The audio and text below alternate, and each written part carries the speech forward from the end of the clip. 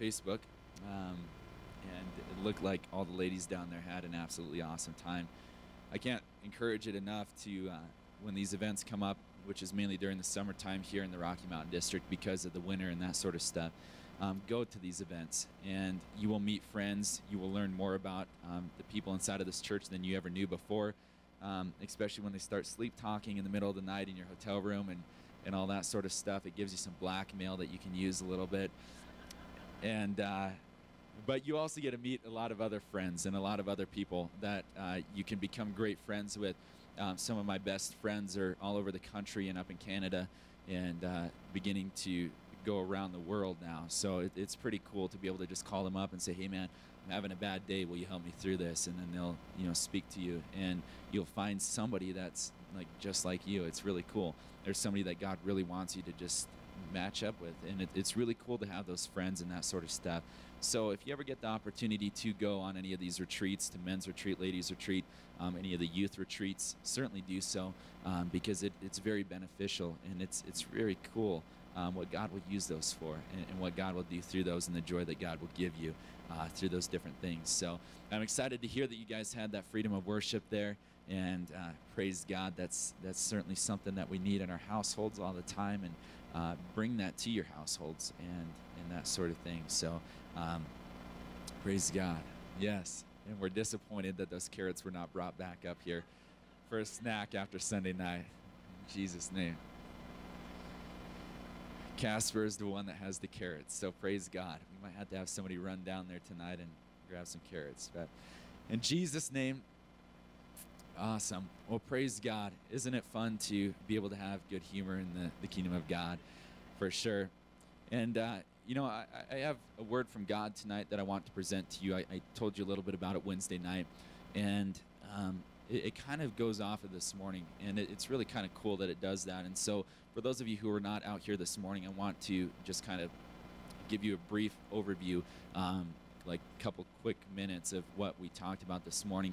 But basically this morning, we talked about Joseph and Job, and how Joseph was a man of God, and he was doing everything that God wanted him to do, and he had favor in the sight of his father. And so his father created him a coat, and he was his father's favorite child out of the family. And so his brothers looked at Joseph, and they began to despise him and think, "Man, why is this guy getting all the good stuff while we are out here working and slaving, and we aren't getting any of that sort of stuff?" And so his brothers decide to sell Joseph off. They strip him of his coat, and they kick him into this pit, and they sell him off to some people who are doing some trading, and those people trade him into Egypt, and he eventually ends up in Egypt. And what we talked about is that Joseph, these people that are around him, his brothers, these should have been the closest people to him. These should have been the people there to support him when he fell, the people there that would lift him up when things were going wrong. But these were the exact opposite. These were the people that threw him into the dirt, threw him into the ground, and completely caused some wounds there that Joseph could have allowed to fester and to grow. But Joseph did not allow those wounds to grow, and he did not allow those things to fester, but he overcame them, and he served God very quickly after that, not denying God, not turning away from God, because he realized that it wasn't God's fault that he was in those situations there. And same thing with Job.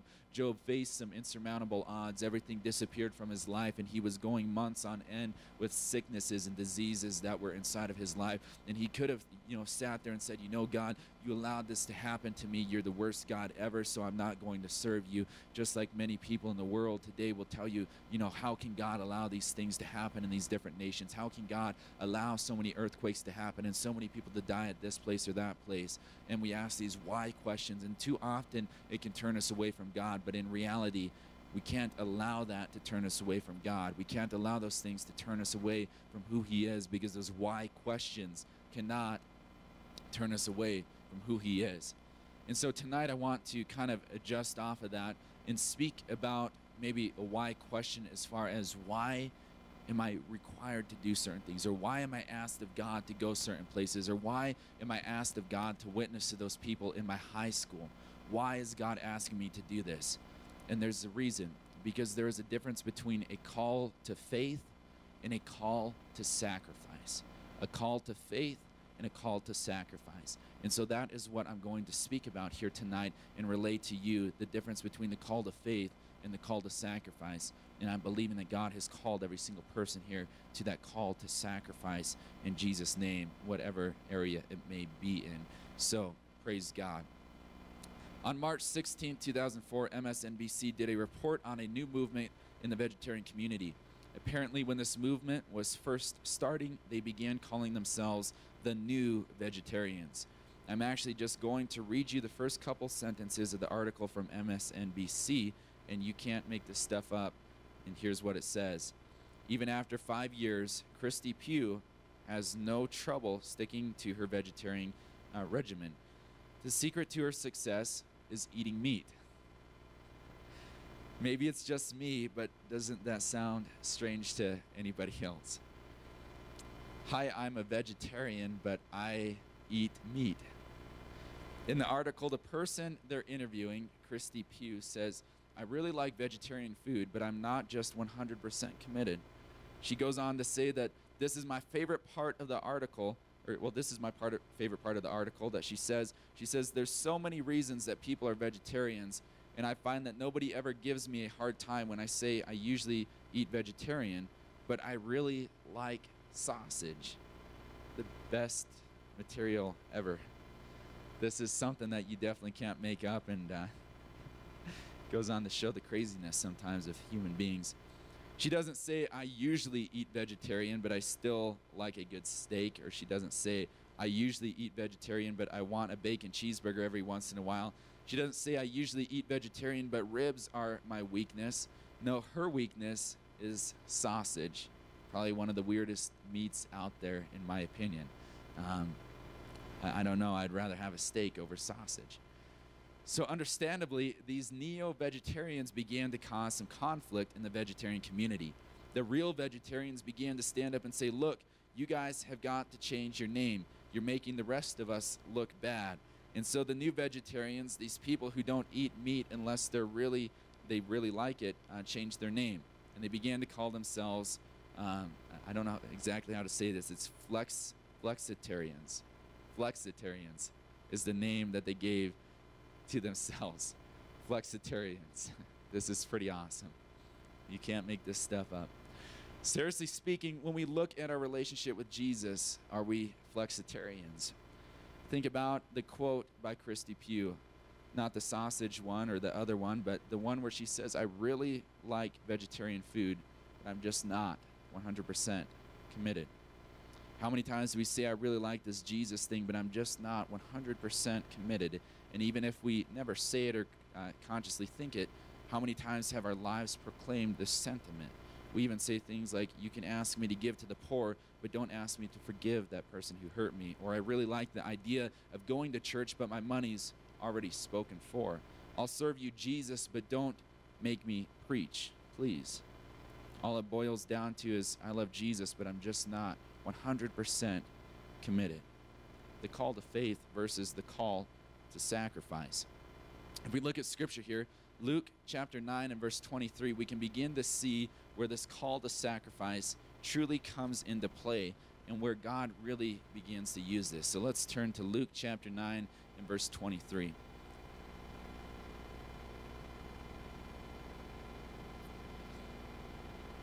This scripture here is interesting because Jesus is talking to his disciples and to people who should know the deep things of God and know about serving God and know about who the God is that they worship. And so in verse 23, Jesus says unto them all, if any man will come after me, let him deny himself and take up his cross daily and follow me. Verse 24, for whosoever will save his life shall lose it, but whosoever will lose his life for my sake, the same will save it. So this scripture here is fascinating because these are the people that, you know, when we read this scripture, we often think, well, yeah, this is an awesome preaching message that Jesus is giving to people, and he's telling them to commit to a deeper walk and so many different things. But the crazy part about this is it's almost like Jesus is giving his disciples a second calling. Because if you go back to the beginnings of Matthew, Mark, Luke, and John, you can see Jesus calling his disciples off of fishing boats, out of certain areas of their lives, and he's saying, hey guys, step away from that so that you can come and serve me. Leave that fishing behind so you can come and serve me. And these guys, they willingly let go of that fishing. They willingly let go of their jobs and their families and the things that are there, and they say, you know what, I'm going to serve God, and I'm going to walk after this God that is here. So they willingly let these things go, and they begin to follow this God. And yet at this point down the road, Jesus brings out another message that says, hey guys, it doesn't look like this has all been given up yet. It doesn't look like this has all been committed or turned over to who I am or what I am.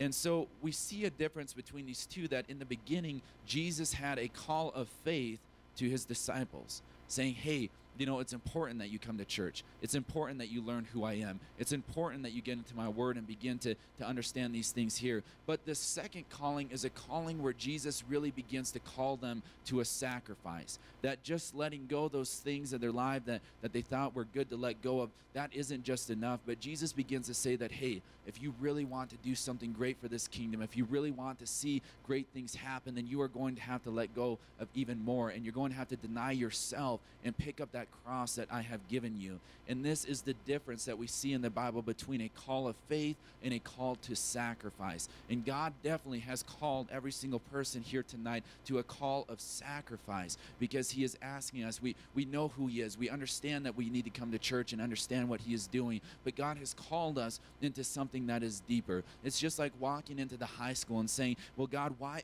do I have to act the right way? God, why do I have to abstain from certain activities? God, why do I have to deny these things in my life while everybody else is going out there and having fun and doing great things? Well, the reason being is because God is calling to sacrifice. God is calling to something that is deeper.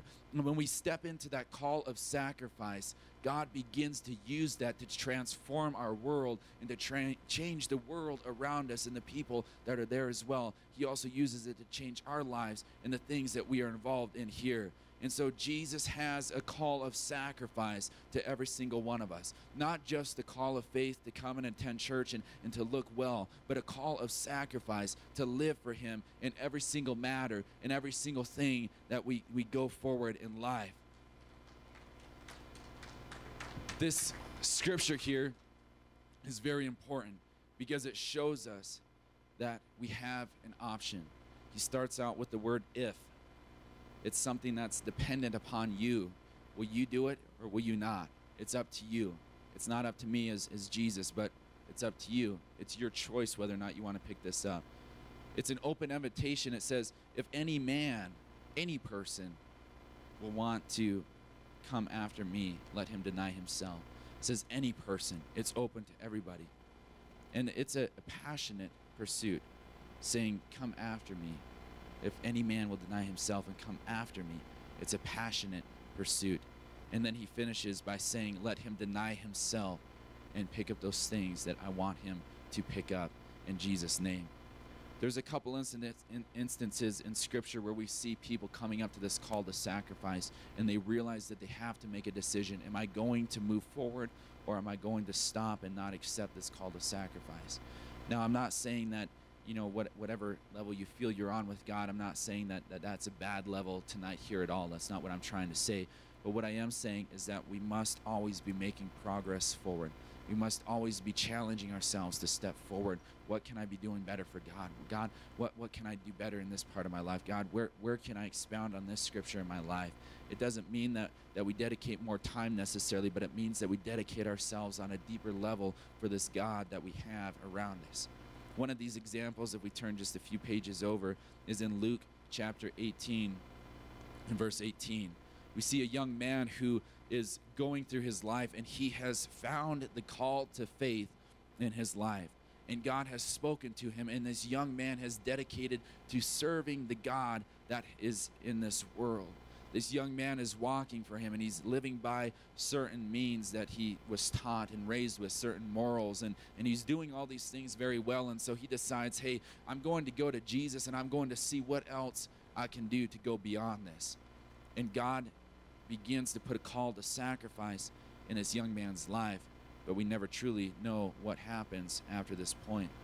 Luke 18 and verse 18 says, and a certain ruler asked him, saying, Good master, what shall I do to inherit eternal life? He's speaking to Jesus here. And Jesus says unto him, Why callest thou me good? None is good save one, and that is God. Jesus right away begins to realize the intentions of this young man and begins to turn them about, saying, God is the one that is good, not me. Thou knowest the commandments, so do not commit adultery, do not kill, do not steal, do not bear false witness, honor thy father and thy mother. And he said, All these have I kept from my youth up. And so then Jesus heard these things. He said unto him, Yet lackest thou one thing. Sell all that you have, and distribute it unto the poor, and you shall have treasure in heaven, and come and follow me. In verse 23, and when he heard this, he was very sorrowful, for he was very rich. This young man was a young man who you heard at these commandments. He was obeying all these commandments. He was obeying what God told him from his youth up. He was obeying what the pastor preached across the pulpit. But it came to this one matter where he just could not overcome this matter. He could not just give up this matter for the God that he served. And yet, if he would have given up that matter, we don't know whether or not he did later on in the scripture, but if he would have been willing to give that up, God could have done some phenomenal things in his life right at that moment in time. But he was willing to hold those riches and those things before God. Now, for us here today, I don't know that it's riches. I don't know what it is inside of your life. It may be something that is a physical thing. It may be something that is a spiritual thing inside of us that we say, hey, God, I know you're really awesome and you're really cool and you're really good, but God, I just can't give up this certain movie. God, I can't give up this certain type of music. Or God, I can't give up this certain place that I go after church at certain times or after work. God, it's so much fun, and I get to go there with my friends, and I get to hang out, and I get to do all this cool stuff. Or even inside of my school, God, I'm involved in these clubs, and God, these clubs are so cool. I just don't really want to give these things up in order to start a Bible study for you. But God, I'm still serving you, God, and I'm still laying these things down.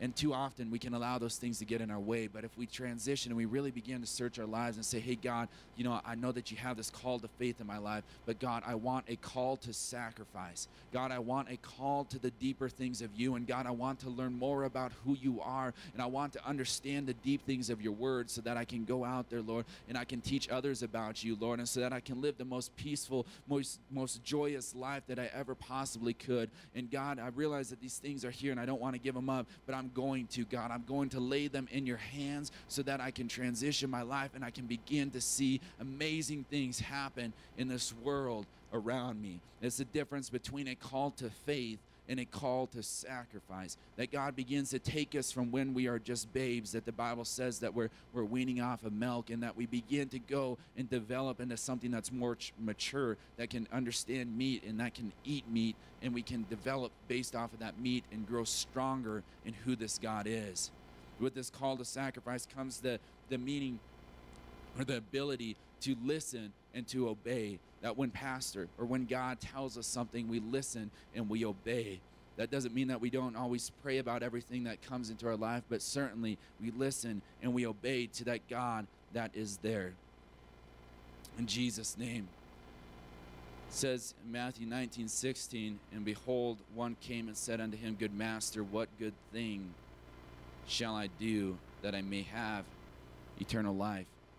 It almost reveals something deeper about this young man, that he says, what good thing, not things, can I do in order to serve you better, God, but what good thing? It's almost as though this young man is coming to God and saying, hey, God, I'm pretty good. I'm pretty fly. I got all this stuff going right for me.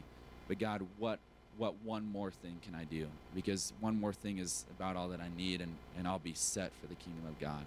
I'll be set for what you want me to do. He says, what one good thing can I do for this here? And this man is asking, what's the one good thing I have to do that'll give me eternal life? And he's saying, Jesus, what's the bare minimum I have to do? Can I eat my veggies and still have that sausage? A flexitarian. In Jesus' name. Jesus responds and says, keep the commandments, because remember, even the Gospels are written under the law. The new covenant doesn't begin until after the cross, and even after grace, we're still required to fulfill all the moral implications of the law, but that's a whole other message in itself. Matthew 19:18, it says, that gives us the rich young ruler's response, and it is a very telling response. Even though it's one word long, Jesus says, keep the commandments, and the rich young ruler says, which? Surely you don't mean all of these commandments. Which one are you asking of me to keep? This guy is a flexitarian. How much meat can I eat and still be considered a vegetarian? How much can I come to church and still return to the world and eat of those things as well and still be considered a Christian? That's beginning to fall into an area where the world has termed many church members as hypocrites, unfortunately. That's something that we have to avoid. But God is calling to a sacrifice. And with God, all things are possible. Yes, Jesus does say it's easier for the camel to go through the eye of a needle than to enter the kingdom of God. And some people have tried to explain that away, but it means exactly what it says. He says it's almost impossible for this person to go to heaven if he does not let go of these things that are holding him down. But 2 verses later, he says that with God, all these things are possible. And I like the way Luke puts it in 18:27. He says, these things which are impossible with men are absolutely possible with God. In fact, Jesus proves that in the very next chapter, Luke 18, the story of the rich young ruler. And Luke 19 opens up the story of Zacchaeus, this guy named Zacchaeus. And does anybody remember Zacchaeus? I hope I'm pronouncing his name correctly. Zacchaeus. Zacchaeus? Okay, sounds good. Praise God. Again, something you can take home and research yourself and pronounce it however you want when you're in your household. But right now, I got the microphone in Jesus' name. Zacchaeus is seen in the next few chapters. So Jesus, after he deals with this young man who says, no, Jesus, I'm not willing to give up those things, and I'm not willing to put down those things in order to accept that call to sacrifice. Maybe that young man did later on, but we don't know for sure. But we see Zacchaeus, a young man who is also very rich and has a lot of funds, and he is up in a tree, and he is looking down, trying to figure out who this Jesus is that is coming through the city. And he is so hungry for this Jesus that he is up in a tree because the crowd is so thick. And he's looking down and he's saying, man, I want something from this Jesus. That people have told me that there's something crazy about this Jesus. That these people have told me that when I go to this church, sometimes they do burst their bubbles and they run the aisle a little bit and they jump and they shout and it's a little bit crazy and they speak in tongues and these things just don't make sense. But I want something of this. I want to figure out what this is because I'm believing that God can do something inside of my life. And so Zacchaeus is in this tree and he climbs down and he speaks to Jesus, and Jesus speaks to Zacchaeus, and Zacchaeus is willing to turn his life around 100% in order to accept that call to sacrifice that God has given to him. So we see two opposite people. One who is willing to stand there and say, well, God, I think I have it all together, and so you don't need to take care of these matters. God, I realize that this church thing is good, but I'm just going to wait until my deathbed until I come to you. God, I realize that this church thing is awesome and it's hopping and all this stuff, but God, I'm just not going to give these things up. And then you turn to this man named Zacchaeus who is willing to give those things up. And he says, you know what? I see that church building. You know what? I see what they're doing inside. And you know what? I see the proof in Scripture. And I know that God has spoken to my heart and my mind in that place. And God, I am not willing to give up anything in order to sacrifice that. But God, I'm going to sacrifice everything in the world so that I can reach you on a deeper level, so that I can reach you and who you are, God, because you are the most important thing that I could ever accept in this world. You are the most important thing that I could ever pursue in this world. And God, you are the thing that will not fail me, God, and you are the thing that will not shut down on me, God. But I am believing that there is faith here in Jesus' name. Zacchaeus was willing to transform, and he was willing to sacrifice who he was in order to pursue this God that was there. It's a difference between a call to faith and a call to sacrifice. A call to faith is not something that's going to sustain you for the rest of your life, because a lot of times the call to faith, you come to church and you realize certain things and you go back out and you don't change any of those things that you were called to in the church service, but you realize that the difference is that when you have the call to sacrifice and you come in and you realize that, God, this is going to be a sacrifice. God, I'm going to have to give up something in order to see this thing truly changed in my life. God, I realize that you delivered me from depression in that church service, God, and I know that's good.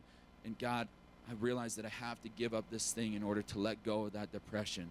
It's a call to sacrifice. It's some depth that God will take us to and renew us in Jesus' name. And so here tonight, I realize I've been very brief, and I realize that I've done probably more teaching than preaching here. But what I am trying to just relate to everybody here is that there is a call to sacrifice on every person's life here. I have something different than you have, and you have something different than I have. But God has asked every single one of us in this place, hey, what are you going to give up in order to come to this thing and to pick up this word of God? What are you willing to lay down at my feet in order to pick up this word of God and see your world transform? Are you ready to lay those things down? Are you ready to give up on those things? Are you ready to give up on those struggles with your flesh and with this world? Are you willing to cut those chains and those bondages free in order to figure out who I am and understand me? It's going to be a sacrifice. It's not going to be easy, but a sacrifice is something that you give up that you don't want to give up. A sacrifice is something that you say, hey, I really enjoy these other things and I really love this, but I'm going to have to give it up. It's going to be sacrificed on the altar in Jesus' name. We could go into so many different things there as far as the Old Testament and them offering up animals and that sort of stuff, because that was a sacrifice. But in reality, we must be able to sacrifice ourselves in order to dedicate ourselves to the kingdom of God. What's the one thing in the world that if you were to give it, you'd be giving up your world? That's a tough question to answer. And when you do answer it and you think, man, am I willing to give that thing up in order to receive God? That can be very tough. Whether it's a job, whether it's financial security, whether it's music, whether it's movies, whether it's something like that, whatever it is that is pulling us away from God, we must be willing to give that thing up in order to dedicate ourselves to God. It's a call to sacrifice. Are we going to be the first young ruler? Or are we going to be the second young man who listens to Jesus and obeys his word at that point in time? And so I'm believing tonight that God has continued to work on every one of our hearts, and I want everybody to consider this. And so if we could all stand in conclusion here tonight. Genesis 22:2 says that God said to Abraham, take now your son, thine only son Isaac, whom you lovest, and get thee into the land of Moriah, and offer him there for a burnt offering upon one of the mountains, which I will tell you of. Now, I know that we all know this story. It's been talked about many times, but Abraham has to offer his one and only prized possession, his son. God asks him to say, hey, take your son up to this mountain and kill your son and offer him as a sacrifice for me. Now, Abraham, I can understand thinking this, man, that's my son. You want me to kill another human being in order to worship you and that sort of stuff? And he has faith, and so he obeys God. And he says, God, I don't know what's going to happen here, but certainly I will obey you, because I know that if I do obey whatever you're asking me to do, that things will be much better in the end, and things will work out in a much greater sense. So Abraham takes his son, and he walks his son up that mountain, and he is just about to kill his son when a ram comes through the bush there, and God says, you know what? I know your heart now. I know who you are, and I understand what you are doing here. And so Abraham takes that ram, and he offers the ram instead. But it can be compared to us today. What one thing are we prizing so much that are we willing to take that item up the mountain and sacrifice that before God, so that God can take that from us and replace it with something that is much better, and replace it with something that can do great things? I can tell you so many different stories about how God has transformed lives and renewed different things because people were willing to accept that call to sacrifice, willing to accept beatings from the parents, willing to accept things from family members, letters in the mail saying, you are disgusting. I can't believe you're part of this cult. I can't believe you're part of these churches, these things that are very hurtful. And yet they were willing to sacrifice their life and say, it doesn't matter anymore. It doesn't matter because I know my God, and he is more real than anything else that is around, in Jesus' name. In Jesus' name. So tonight, I don't know what it is. I realize again that this was brief, but I know that God has put some calls to sacrifices in our lives. And that why question that comes up so often, and we think, why, God, are you asking me to do these things? It has been answered tonight because God is calling you to a sacrifice. God is calling you to something deeper in this place tonight. And so Jeremy's going to play some music for us here tonight. And if we could all just come down around this altar one last time tonight and just lift up our hands and allow that sacrifice that is there. Can you turn it down just a little bit, brother? And we're going to just allow those things and lay them before God again. And whatever God has spoken to us about tonight, whatever things that God may be calling us to on a deeper level, we're just going to offer those up and present those to his hands tonight in Jesus' name, so that tomorrow we can go home transformed, changed, and renewed in who he is, Jesus. Yes, God, I am believing that absolutely tonight, Jesus, that you have called every single person here to something that is deeper, Jesus. Oh,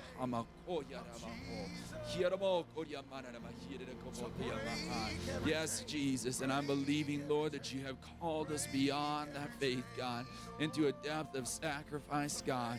Lord, where nothing matters in my life anymore, Jesus, where nothing matters to stand before me and you, but God, you have called me to that sacrifice. Then, God, I present these things into your hands, God, whatever it may be, my depression, God, my guilt, Jesus, my insecurities, God, with so many things. Lord, I lay these in your hands because I realize here tonight, God, that you can absolutely wash every one of these away, God. And Lord, that if I present these to your hands, God, that tonight you will replace it with a deeper calling, God, that you will replace it, Jesus, with joy and hope and peace and restoration through so many things, God. I am believing tonight, God, that those things, Jesus, that I've held on to for far too long, Jesus, that I need to give up, God, that I need to release to you, Jesus. I pray that I would give those to you, God, right now, in Jesus' name. Lord, anything right now that is more precious to me than you, God, any riches, Jesus, any emotions, God, right now that I love so much more than you. God, I'm sorry for loving those things more than you. And God, I present them to you at this point in time because, God, you will take them from me, God, and you will renew, God, who I am in Jesus' name tonight, God. Lord, continue to call us, God, to something that is deeper, God, to the next level, God, to the next revival, Jesus, Lord. And I'm believing tonight here that every person, God, that you are calling a sacrifice inside of their heart and their mind, God, so that in this church, God, in this community, God, in this county, in this district, Jesus, if we sacrifice, God, we will see great things happen, God, and great people reach, God, and revival in this land, Jesus, because I'm believing, Jesus, that you are so truthful, Lord, that nobody can deny who you are, God, that nobody can deny your great and mighty name. Yes, that's it tonight. Just offer those things up. Whatever God may be touching on your heart right now, just offer it up for the next few minutes. We're only going to be here for a few minutes, and you don't know what's going to happen after this. So dedicate it all to God. Give it all to him right now in Jesus' name. God, I offer my life, Jesus. I offer my name, Jesus. I offer my belongings, Jesus, to you, God, and who you are. Oh, we're going to break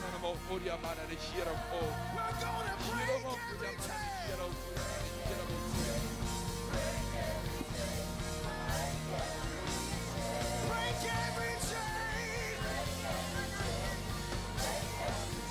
Break it. Break every chain. Yeah. Yeah. Come on, somebody believe it. Break. Believe it. Believe it. Lift your voice and give him praise.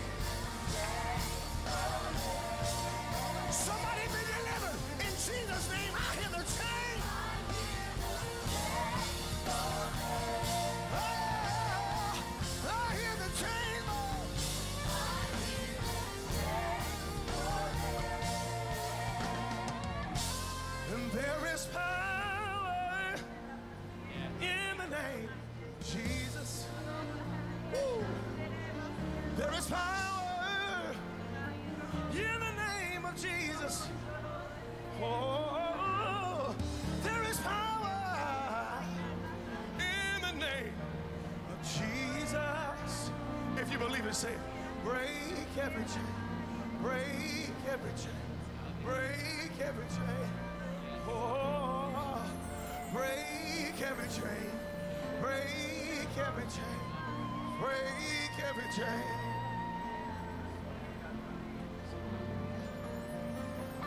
Come on, put your hands together in this place right now. Come on, shout unto the Lord with a voice of triumph. Do I have any testimonies in the building that Jesus is still a chain breaker? He's still a yoke breaker. He's still a heavy load sharer. He's still a burden bearer. He's still a healer. I wish I had 100 witnesses that will say yes, the name of Jesus. Mama.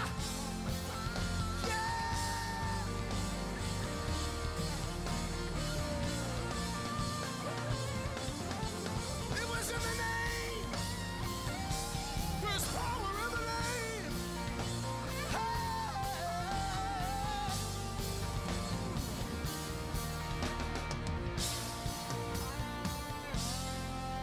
One more time, put your hands together, lift up your voice, and shout out the name that is above every name.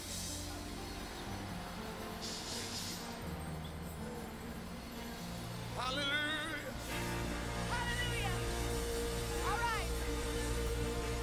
It's Friday night, and I know we're giants in the house. Is that right? We cannot go home unless we do our battle cry. Is anybody ready to do the NAYC 11 battle cry tonight? All right, let's make the enemy mad tonight. This is our last chance before we go home. We might as well go. Oh, Jesus. Hallelujah.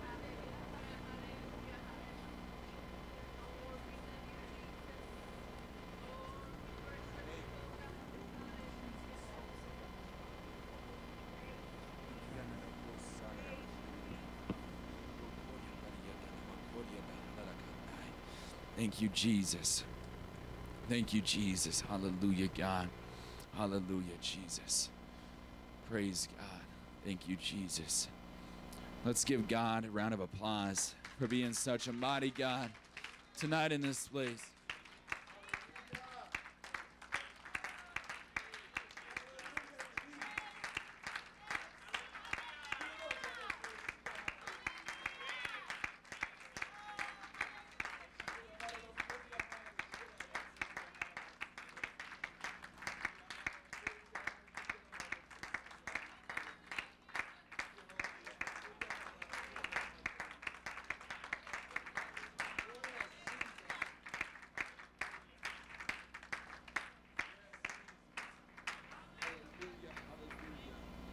Hallelujah. Thank you, Jesus. Praise God. Hallelujah. In Jesus' name, go forward this week, strengthened in his name and realizing that, again, you can take this stuff to your house, get into his word in your home, and God can receive, or you can receive the Holy Ghost inside of your house as well in Jesus' name. Yes, Sister Barb. Praise God. Yes. Thank you, Jesus. Certainly. Praise God. Praise God. You have to come up front, though. All right. In Jesus' name. Praise God. It is Monica's birthday tomorrow, so let's sing her a happy birthday. Praise God. I need everybody to join in, though, because I'm not going to sing all the way into the microphone. All right. Here we go. In Jesus' name. A happy birthday to you. A happy birthday to you.